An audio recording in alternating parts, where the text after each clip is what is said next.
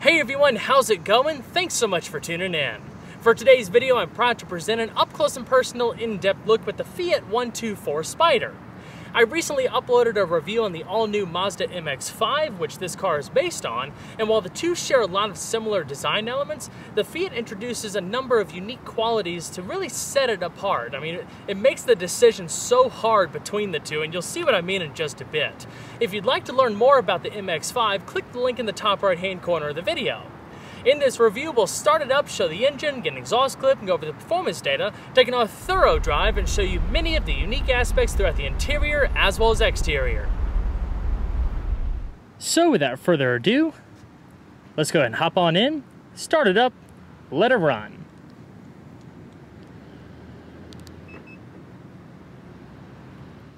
The 124 Spider comes standard with a remote smart key entry system, which is a $130 option on the MX-5. It allows you to simply lock and unlock the car by just keeping the key fob in your pocket and using the little buttons on each door handle. Our tester is finished in Bianco Perla Tricoat, which is a $595 color option. Inside, you'll find a two-tone combination of saddle brown leather and black accents. An all-black interior is also available.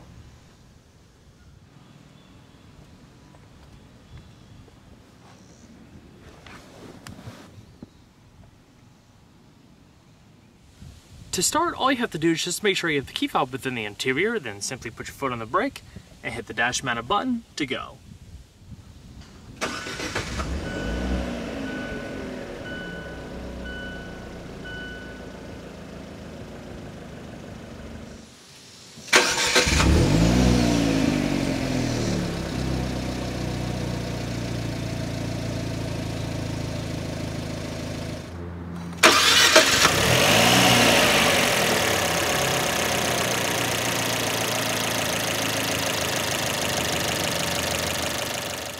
The 124 Spider uses the same double pinion electronic power assist steering rack that was introduced on the new MX-5.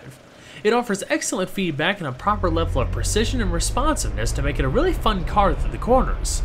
It's easy to control with a nice tight feel and minimal steering kickback. Despite a number of similarities between the cars, the 124's road behaviors are notably different than the MX-5. If the Mazda is more on the raw and visceral side, the Fiat is more relaxed and easygoing. The overall ratio is unchanged at 15.5 to 1, and it still takes 2.7 turns to lock. The turning circle is measured at just 30.8 feet. The Fiat also benefits from the new MX-5's reduced steering shaft friction, weight-saving measures, and lower center of gravity. Slightly larger and a tad heavier, the 124 remains a car that's been designed around its driver. It offers a different driving experience that will appeal to a different customer set. From the driver's seat, you'll certainly notice the 124's longer hood. It doesn't slope down as far as the MX-5's hood, nor does it have the defined fender peaks, but as you'll see throughout the video, forward visibility remains excellent. The steering wheel itself is a sporty 3-spoke multifunction design that's wrapped in leather, accented by bright silver trim, and finished off with grip bolsters at 2 and 10. All trim levels of the 124 are offered with your choice of 2 transmissions, including a standard 6-speed manual or an iSyn 6-speed automatic for $1,350. The manual is the same one used in the 3rd generation MX-5, but Fiat implemented unique gear ratios. The automatic transmission uses a lock-up torque converter with a damper. The lock-up control is available from 2nd gear and up, offering more of a direct feeling in response to pedal operation. I haven't driven the manual 124 yet, but the MX-5 I tested recently had Mazda's new Skyactiv 6-speed, which isn't shared with the 124. Having driven the previous generation MX-5, the manual transmission is going to be the best way to experience everything this car has to offer. It's one of the most satisfying manual transmissions out there, offering short throws, easy operation, and a nicely weighted clutch. It's that key ingredient that makes it much more of an engaging sports car. As far as automatics go, this one is quite good, offering rev match downshifts and smooth behavior. I think you lose a little bit of quickness with the auto, but if you prefer to let the car do its own thing and sacrifice a little sportiness, it's certainly a fine choice.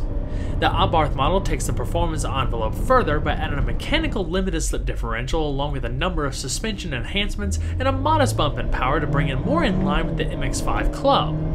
On the 124, the only way to get paddle shifters with the automatic is to go for the Abarth. Otherwise, the only way to shift manually, unless you opt for the manual of course, is by the console shifter. In contrast, every automatic-equipped MX-5 comes standard with paddle shifters. So now let's go ahead and flip on the automatic bifunction projector headlamps, fog lamps, and the hazards. Both windows are automatic down. Now let's go and check out the exterior, shall we? Upon closing the door, the vehicle will chime for a few seconds to let you know it's lost detection of the proximity key fob. This year, Fiat has reintroduced one of their storied nameplates, the 124 Spider. It continues a historical lineage that first began back in 1966 when the first 124 Spider made its initial debut in Italy at the Turin Auto Show. While it didn't make its way stateside until 1968, the US would eventually become its biggest market, up until its eventual discontinuation in 1985. Throughout its 19-year production run, the original Spider received a number of updates here and there, but it never received a thorough redesign. Simple, affordable, and beautiful, the Spider became an icon, selling more than 170,000 units in the US alone. Today, only about 8,000 of those are still registered, but with the Spider's return for the 2017 model year, Fiat aims to pay homage to classic motoring with a fully modern package that combines the performance and agility of a proper sports car with unmistakable Italian flavor. While the original car was based on Fiat's mid-range 124 sedan, this 124 Spider is actually based on the all-new 4th generation Mazda MX-5 Miata. Similarities aside, the 124 is much more than a rebadge. Designed in Italy and built in Japan, it combines long-running passions for design and aesthetics with a winning sports car platform known the world over to create a car that delivers a unique experience all its own. Having driven the Mazda and the Fiat, it's clear that these two cars are on different missions. The MX-5 certainly needs no introduction, as it has pretty much been the quintessential roadster for over 25 years now. Purposeful, poised, and playful, it's the enthusiast sports car. The 124 Spider shares the same platform, interior, and much of the running gear, but the engine and suspension tuning are all Fiat. Depending on how you look at it, it's also a nicer car when it comes to appointments and general mannerisms. That being said, the 124 is more like the Grand Touring counterpart to the MX-5. It feels more mature. Of course, there's the sportier Abarth model that takes the fight right to the MX-5 club's doorstep. Both the Mazda and the Fiat are terrific offerings and both have their pros and cons. At the end of the day, it all really boils down to what you're wanting to get out of your car, as pricing is just as similar as real-world performance. Where the 124 really distinguishes itself is styling. Aside from the windshield header, every body panel on the 124 is unique. Just like the MX-5, they're a mix of aluminum and steel. The silhouette is meant to be a modern reinterpretation of the original 124. It's about 5.5 inches longer than the MX-5, mostly evident with the expansive hood and front and rear overhangs. Some classic touches include the hexagonal upper grille and grille pattern, the twin power domes on the hood, and the horizontal tail lamps. Perhaps the most noticeable trait are the long shoulder lines that begin in the front fenders and extend down the body before kicking up over and across the rear fenders, just like the original. The tail end is also very cool, as the rear fenders are shaped so that the upper surface falls inward toward the deck lid, creating what looks like a V while highlighting the sculpted ducktail spoiler. The painted to match center portion of the LED tail lamps give the appearance of a closed loop design. The chassis incorporates 71% high-tensile steel within the body, frame, and underbody crossmembers. The body structure itself uses straight beams and a continuous framework from the front bumper to the rear bulkhead. It's designed to resist deformation while simultaneously diffusing impact forces in the event of an accident. Being an open-top vehicle, additional reinforcements were added behind the seats, including the rear bulkhead and roll bars, both of which are made from aluminum. The 124 Spider is offered in 3 trim levels, including the $24,995 Classica, the $27,845 Lusso, and the $28,195 Abarth. Our Lusso tester, equipped with the optional tri-coat paint, safety and comfort collection, automatic transmission, and a $995 destination fee, stickers for $31,930. Looking back, that's $600 more than the 2016 MX-5 Grand Touring I tested. Lastly, front fog lamps are added on the Lusso, while adaptive LED headlamps are optional. The Lusso also features the silver-painted windshield header and roll bar cover, not to mention dual chrome exhaust tips and larger wheels. Outside of having a power retracting top, the 124 Spider's manually folding soft top is probably the easiest setup you'll ever use. Unchanged from the MX-5, the whole process takes about 5 seconds, making it super convenient. Whether you want to drop it at a stoplight or secure it back in the event of a sudden rain shower, its light, user-friendly design is simply perfect. To lower it, there's a lever at the top of the windshield header. As you push it back behind the roll bars, apply just a bit of pressure to ensure it locks in place. There's another handle in between the seats and right above the storage compartment that unlocks the top and raises it a few inches so it's easier to reach to close it. Once released, simply grab it and pull it to the windshield while simultaneously locking it back in place. The lightweight design can be attributed to the use of aluminum for the top bows and supports. With the top down, there's a removable wind deflector in between the seats to reduce cabin air turbulence. 14-spoke 16 by 6.5 inch wheels are standard on the Classica and come wrapped in 195/50 3-season Yokohama performance tires. With the Lusso, you receive larger 12-spoke 17 by 7 inch wheels and 205/45 3-season Bridgestone tires that are capable of holding around 0.9 G of lateral acceleration. Providing strong and reliable braking performance are 11-inch internally ventilated front discs and 11-inch solid rear discs just like the MX-5. Each are clamped down by single-piston aluminum calipers. With this setup, the 124 can stop from 60 miles an hour in about 113 feet. A higher performing Brembo braking system is optional in the Abarth, which includes red 4-piston calipers for greater bite. 4-wheel, 4-channel ABS with electronic brake force distribution is also included, along with dynamic stability and traction control. The fully independent suspension consists of double wishbones with aluminum upper and lower control arms in front, and a multi-link rear with an aluminum bearing support. Monotube shocks can be found at each corner unless you go for the Abarth, which adds Bilsteins just like the MX-5 Club. Additional aluminum components include the front suspension knuckles and differential housing. Like the MX-5, the 124 exhibits excellent road manners and superb control in twisty roads. Fiat actually dialed back some of the body roll that's characteristic to the MX-5, allowing it to corner flatter and feel somewhat more predictable. The chassis and suspension is still stiff, but ride quality is also a tad better. It still communicates the road surface well, but is never unsettled, nor does it ever transmit negative feedback such as cowl shake.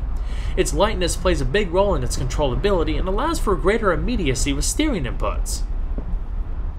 Overall length is 159.6 inches with a width of 68.5 inches and a height of 48.5 inches.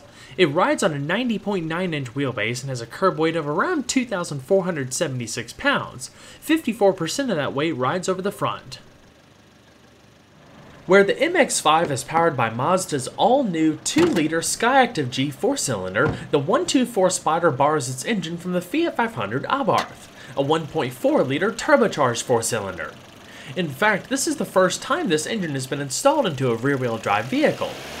It features a cast-iron block with an aluminum bed plate and head, a singular head cam design with 4 valves per cylinder, and a new engine air intake system compared to front-wheel drive applications. Fuel is delivered via sequential multi-port injection. The compression ratio is rated at 9.8 to 1, while maximum engine speed is electronically limited to 6,250 RPM.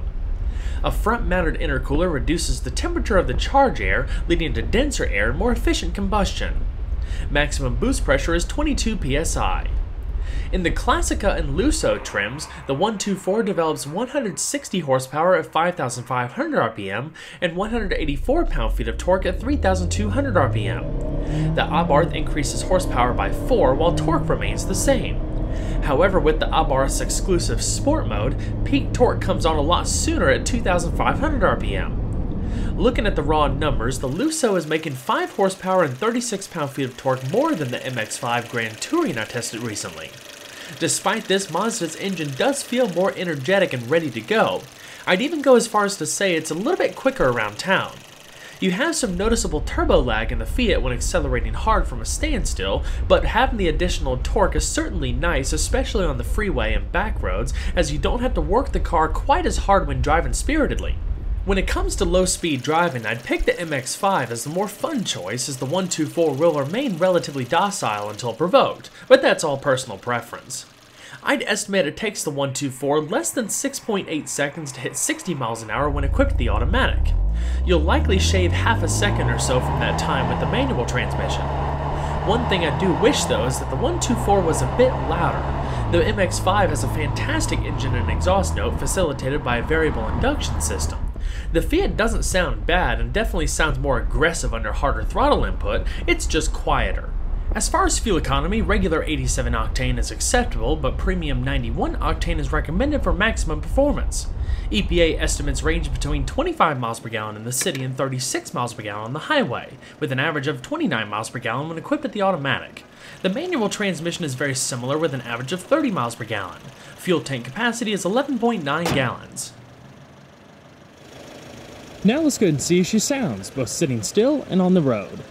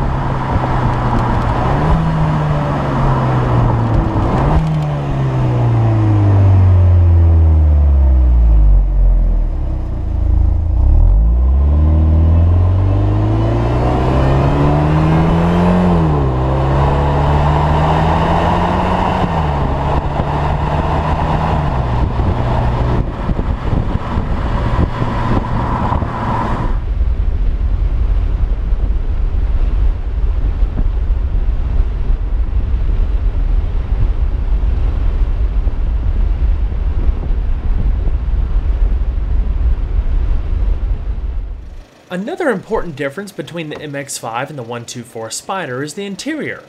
While they share the same styling, seats, technology, and weight-saving measures, the Fiat feels more premium and upscale. It's quieter out on the road thanks to an acoustic windshield, added sound insulation, and thicker material for the soft top. There's significantly more soft-touch surfaces across the doors and dash. It feels more inviting and cozy, especially with this available saddle brown leather. Fit and finish and overall passenger space is impressive for such a small car. As I mentioned in my MX-5 review, Mazda didn't have to take drastic measures with altering dimensions, as simply improving the utilization of available space was enough to increase interior volume.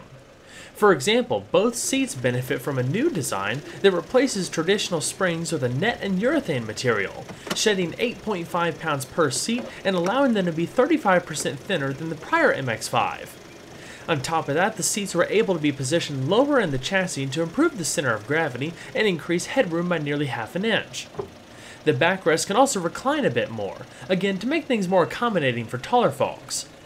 These changes make you feel like you're sitting deeper within the chassis as if you're part of the car. It's a great feeling, still delivering an excellent driving position. Like I mentioned earlier, forward visibility is excellent, despite the 124's longer hood. Even though the seats aren't the plushiest things out there, they're more comfortable than you would initially think, offering good support and full manual adjustments. On the driver's seat, there's even adjustable thigh support. The headrests are fixed, and when equipped with the available Bose audio system, both headrests incorporate speakers for a surround sound-like experience. Otherwise, only the driver's seat has headrest speakers. The steering wheel can be tilted manually, but there's no telescoping adjustment. The only thing that didn't carry over to the 124 are the color-matched upper door panels in the MX-5, which certainly gives the Mazda a sportier vibe. The general ergonomics are excellent, with ideally placed controls that are both intuitive and easy to use. Probably the biggest downside to both the MX-5 and the 124 is that due to the lack of storage space, they're not practical cars. There's a touch of space in between the seats and movable cup holders, but there's no door storage pockets or glove box. The Fiat has a bit more trunk space though, but I'll talk about that more later in the video. With regards to safety, there are side impact door beams, dual front airbags, and side impact airbags. The 124 is also available with a suite of safety features just like the Mazda, but there's a few things different. Depending on the package, you can get rear cross traffic alert, blind spot monitoring, and rain sensing wipers. The 124 is not available with the MX-5's lane departure warning system or its automatic high beams. However, the 124 is available with a rear backup camera and parking sensors, two features not found on any MX-5 currently. On the Lusso, if you opt for the Premium Collection, you receive the same Bose 9-speaker audio system that comes standard in the MX-5 Club and Grand Touring, including the headrest speakers I mentioned earlier. Otherwise, all models come with a standard 4-speaker setup. In the Lusso and Abarth models, all media is routed through a Fiat-branded version of the Mazda Connect infotainment system, and a 7-inch touchscreen display positioned in the top of the dash. In addition to voice commands, you can also control the system through a simple rotary controller in the center console. Very similar in concept to what you would see from Mercedes-Benz or BMW, it allows you to easily scroll through the system's features without distractions on the road. It also feels quite nice in your hand with a partial knurled surface, more grip. Along with Sirius XM satellite radio, there's HD radio, Bluetooth phone and audio streaming, internet radio capabilities, and 2 USB ports. Navigation is an optional feature. Right beneath the infotainment system is your climate control with 3 main rotary dials. To the left-hand side is your temperature, fan speed in the middle, and your different zones and front and rear defrost all the way to the right. Down at the very bottom you have a small storage tray, your media inputs, and 3-stage heated seats for the driver and passenger. In the middle there's a soft padded armrest with a bit of storage. Like I said earlier, this one has the automatic rain-sensing windshield wipers, and the instrument cluster, while very Mazda-like, has a unique font specific to the 124 Spyder. You also have a very detailed driver information system to the left-hand side. Alright, next we'll go ahead and shut her down. We'll hop out and check out trunk space. Out back, there's a button beneath the trunk lid to open it if you'd like.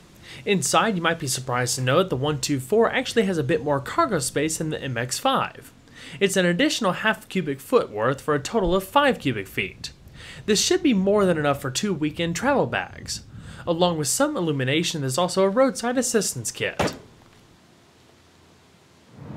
Well everyone, I hope you enjoyed the in-depth look at the Fiat 124 Spyder. Be sure to stay tuned next time, there's always a lot more where that came from. Take care everyone.